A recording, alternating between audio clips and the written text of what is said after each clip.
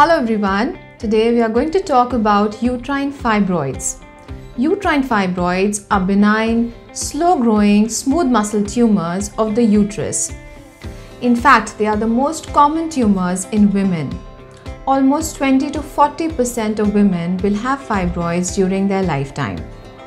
So what are the causes of fibroids?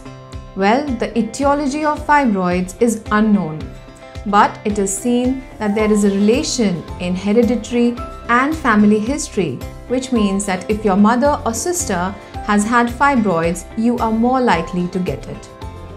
Fibroids grow when the body has high levels of estrogen and progesterone. So therefore, it is more commonly seen in premenopausal women and during pregnancy. Fibroids are classified according to their location in the uterus. So they can be either intramural fibroids, which is the most common type. That is, the fibroids are usually in the wall of the uterus. Or they can be on the outer wall of the uterus and called subserosal fibroids. Or they can be towards the cavity of the uterus, which means submucosal fibroids.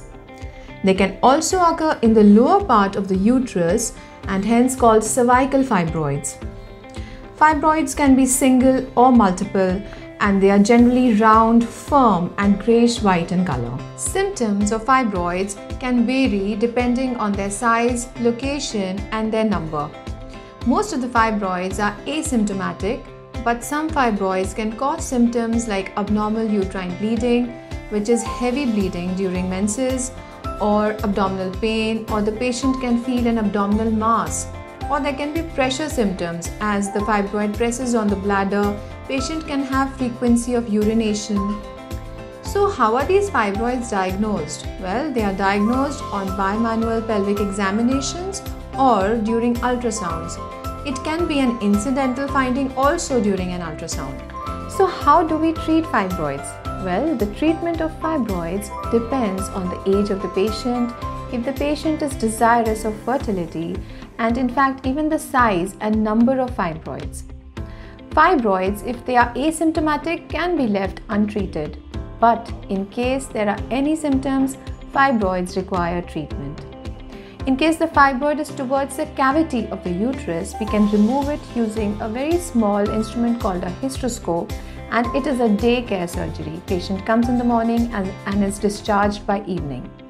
If the fibroids are in the wall of the uterus or towards the outer wall of the uterus, they can be removed using a laparoscopic myomectomy, or a laparotomy may be done. A laparoscopic myomectomy is a minimally invasive procedure where there are very small incisions given on the abdomen, and the recovery rate of the patient is excellent. In case the fibroid is huge in size, very large in size, then a laparotomy may be required to remove the fibroid. So in case you are suffering from fibroids and you have any of the symptoms mentioned above, please get yourself examined by a gynecologist and get your treatment for the same. Thank you.